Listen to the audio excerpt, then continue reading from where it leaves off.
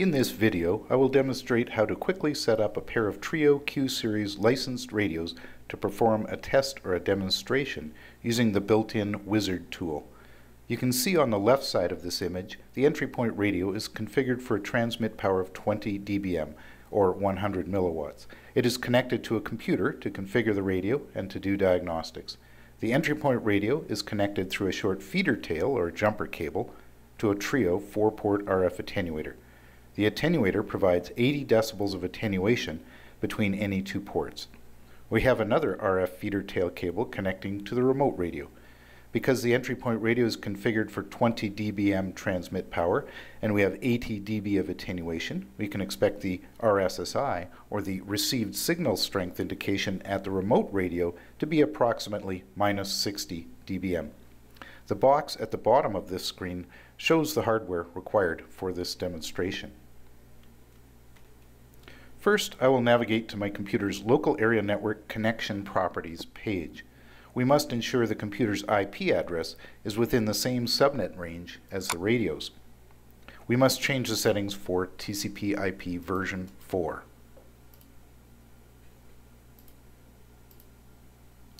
You can see this computer is set up for an IP address of 192.168.2.101.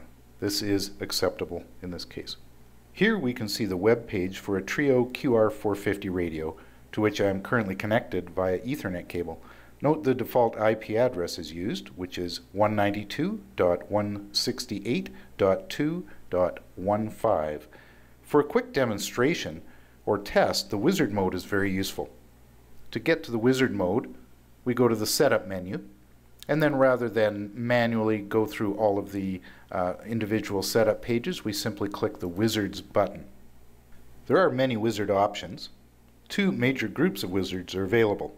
First, those for a two-frequency or duplex system, and many different options in this group, using both the QR450 radio and the QB450 full duplex radio. The second group is the single-frequency group, otherwise known as simplex. This is very common today when frequencies are often in short supply. In this case, I will pick a simplex Wizard and then choose the most common network type, which is point to multipoint.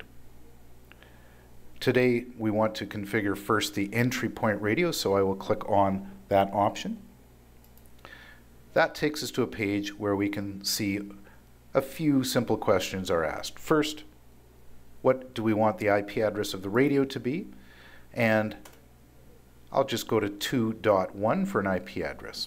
We can leave the subnet mask alone. The transmit frequency is 480 megahertz. The transmit power I'm going to set to 20 dBm to match the example that I showed you a few minutes ago. The receive frequency, because this is a simplex system, should match the transmit frequency. So I will change it to be 480 megahertz in this example. The security setting is for login or administration security, and for this simple test we will disable that. Once we have selected the security option, we can scroll to the bottom of the page and see the pre-configured options that the Wizard has set up for us. Next, what we need to do is scroll to the top of the page and click the Activate Configuration button. This pushes all of the changes into the radio. The radio LEDs now begin to flash all green. Now we could wait for this radio to finish activating, but rather than do that, I will disconnect physically from this radio and move the Ethernet cable over to the other QR450 radio on my bench. The next thing to do is to just sit and be patient for a few seconds, because the radio and the computer need to get to know each other. Using the address resolution protocol, they will each figure out the other's IP address and MAC address. There will be a little bit of activity on the radio LEDs. Once this is finished, you can just type in the IP address again and hit enter, and it will take us to the IP, the web page of this second radio.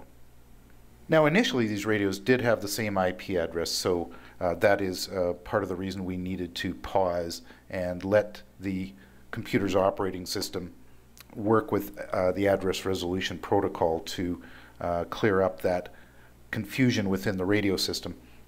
We will now navigate to the second radio's setup menu, and then to the wizards page, as we had done in the first.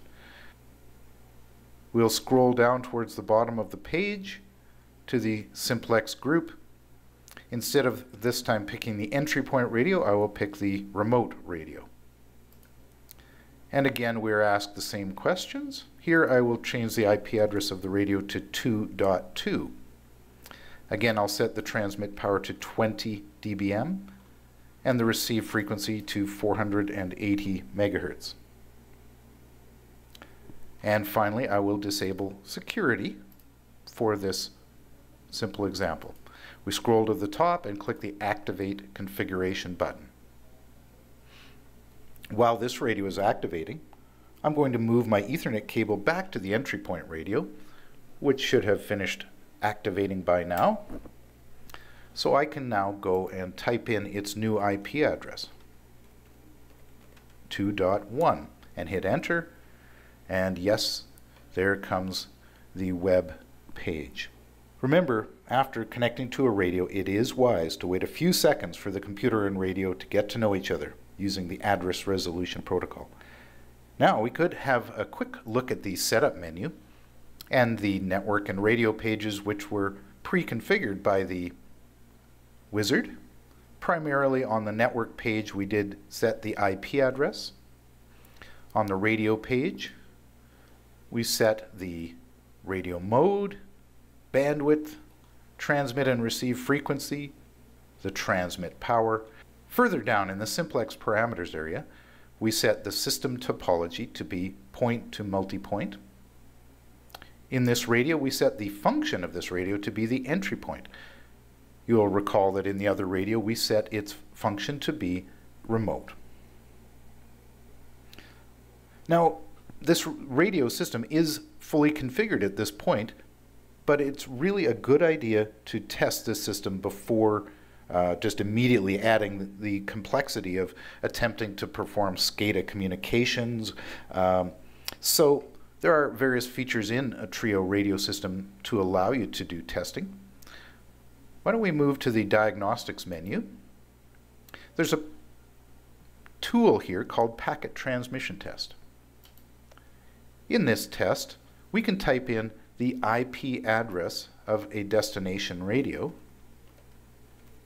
2.2 is the radio at the far end of the link, the remote radio that we configured. And now we simply hit the Start button, and the entry point radio generates test messages and sends them to the remote radio. The remote radio detects these are test messages and sends them back. Once we have finished, you will see here that 10 messages were sent and 10 received. This is a working system.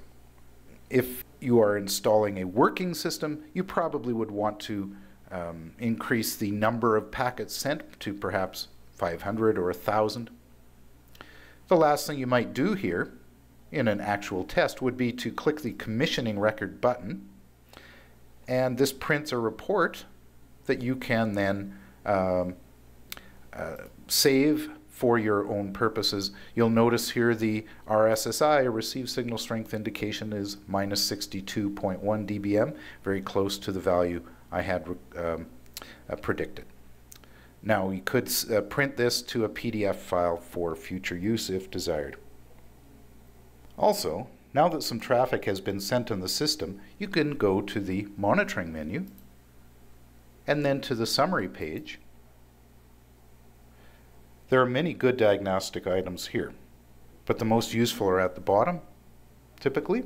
These include the VSWR, or reflected power on the system, the received signal strength indication, and other items such as discarded packets and diagnostic statistic information.